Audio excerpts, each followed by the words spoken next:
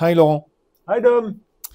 One of our customers is lost in the process of Bluetooth Low Energy certification. Yeah, it's true. This can be a challenge, and we got many customers asking questions about it. Can we help him? Yes, we can. We have a dedicated wiki dealing about it. Let me show you. Okay, you may simply write down STM32WB wiki certification in your browser, for example, and you'll find those wiki pages. First, you will get details about the process flow. For example, what are the differences if I'm using a module or a chipset? Should I perform software testing depending I'm using a proprietary profile or an adopted profile?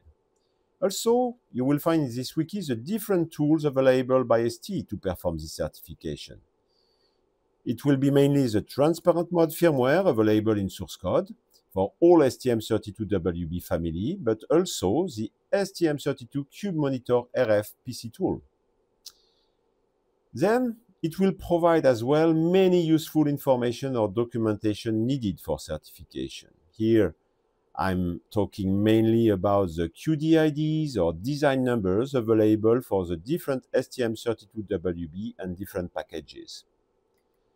Also, you will get details about the PIC information that will be requested probably by the test house.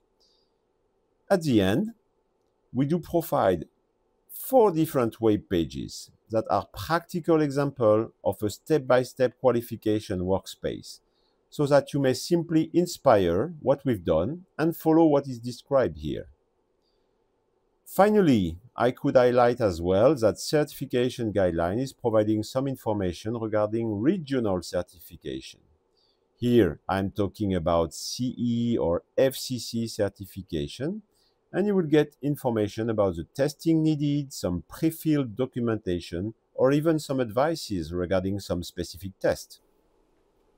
ST is willing to help you since the beginning of the project till the moment you will complete certification, and we can even receive UPCB to complete pre-certification testing in our lab.